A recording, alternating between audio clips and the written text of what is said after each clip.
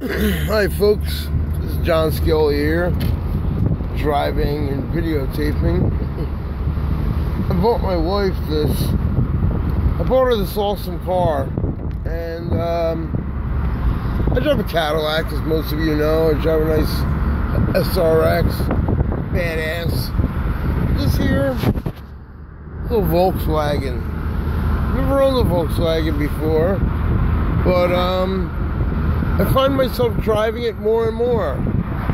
I mean, it's not really even like my size. It's one of them there Beetles. I don't even know what year it is. I thought it was an 03. The title apparently says it's an 05. So who the hell knows? Haircut's looking alright. I got my hair slicked back. I figure less muss if I, I'm driving with the top down on a convertible. But I love this car, and it's no secret. I mean, look at this thing. Not a bad little vehicle. It's a sharp little ride. It's got a friggin' turbo engine. A friggin' turbo! Hey, friggin' turbo! Drives nicely.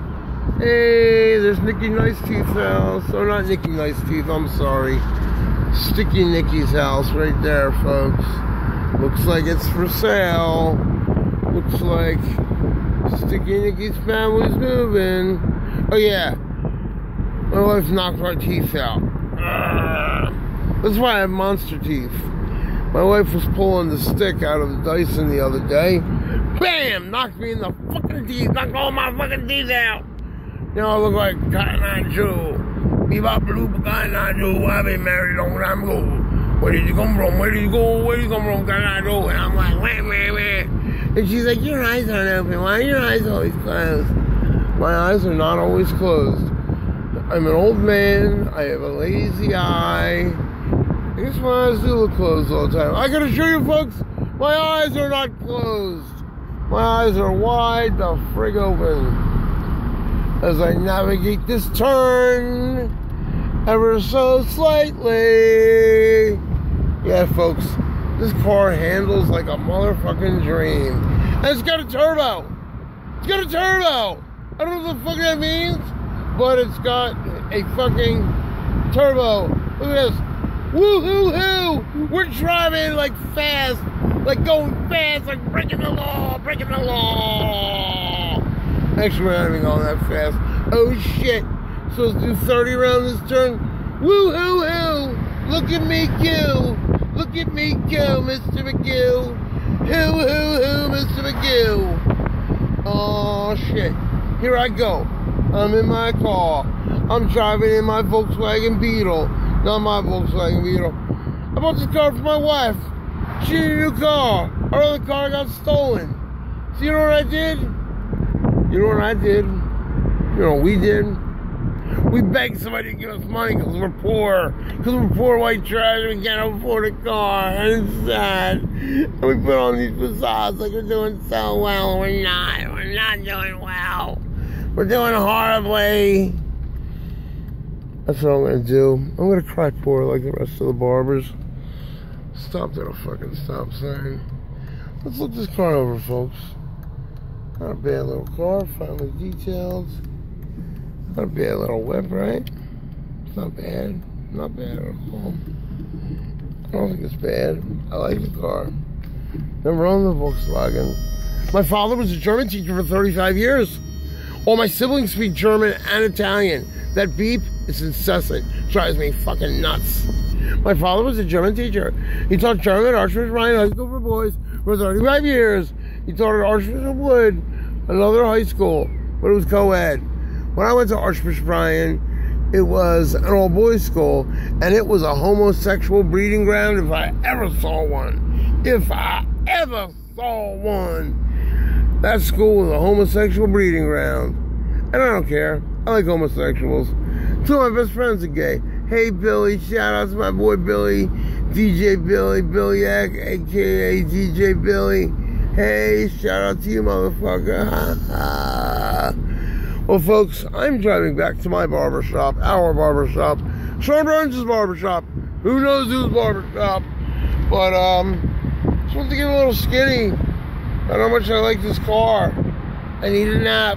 My teeth are fucked up. I haven't slept in days. I sleep for a few hours. I'm awake for a few hours. My wife yells at me. I yell at myself. The voices in my head scream at me. They're screaming at me, man. They're fucking screaming. They're like, drive this car off a cliff, Johnny. Actually, that's not what they said, because when I talk to myself, I refer to myself as Jack. Yes, that's right, folks. I refer to myself as Jack. So I'm having a conversation with myself, and I make that poignant remark. I make that poignant face. I'm like, Jack.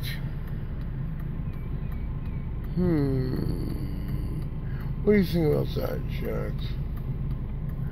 I think you're pretty fucked up, John. That's what I think.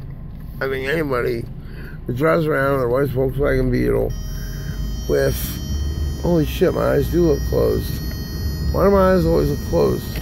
Why does the fucking bell go off? But if I open the door and slam it, it stops. So what the fuck is up with that? So we're going down Centennial. There's where Tom Hartenbauer lived. He was an asshole. My haircut prices were a certain price. He would always give me the price that they want.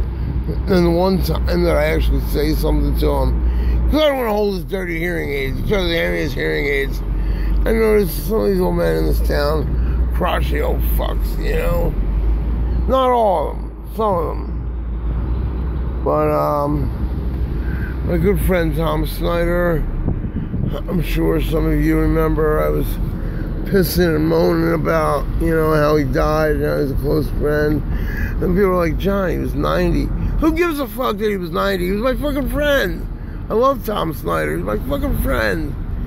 There's his house right there. That's where his son lives, and that's his house, and was his house, you know.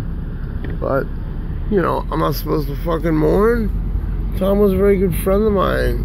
Very good friend. I didn't like many people. I liked Tom Snyder.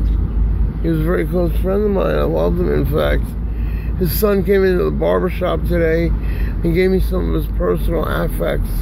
I was so moved. I tried to hold it together. As soon as he left, I broke down into tears because Tom was a very good friend of mine, and I miss him. And I just, you know, anybody I seem to love just fucking dies. And I can't stand it, man. I can't. Even though Tom, he was like 90 years old, but he was fucking great. He was a fucking awesome dude. I considered him a friend and a contemporary. We were on the same page with a lot of stuff.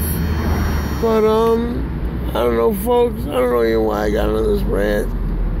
But Tom's nice. Son was nice enough. He gave me his dad's letter from when he went to Schwenksville High. You know, it was like Letterman, letter. And a couple of his draft cards and some other personal affects. I thought it was very nice. It was very nice. Hey, it only took me 8 minutes and 24 seconds to get from Goose's to John's Old School New School Barbershop. That's not bad for a guy with a helmet on his head. Anyway, folks, my eyes are open. Despite contrary popular belief, my eyes, they are open. My glasses, dirty as fuck. Alright, folks, I'm gonna go in and cut some hair. Wait a second, am I cutting hair? Let me know what day it is. No, I'm going in to clean. That's what I'm doing. I'm going in to clean the barbershop. I've lost it at this point. I've lost my friggin' ever-loving mind. See you, folks. See ya. See ya. Sure want to be. Oh, yeah, look at this. Representing my boys out in Chicago. Hey, all you barbers out there. Send me a shirt, XX. I get around a lot. I go a lot of places. People see what I wear. It's one of my favorite shirts, my Peace Barbershop in Chi-Town. I ain't never been to this fucking Chi-Town place, but I hear it's a real nice place. I hear it's hard as fuck to navigate, though. But, send me a shirt. 546 Main Street, 19473, Pennsylvania, USA. What the fuck are y'all waiting for? Get on that shit. I am the man with the X-ray eyes.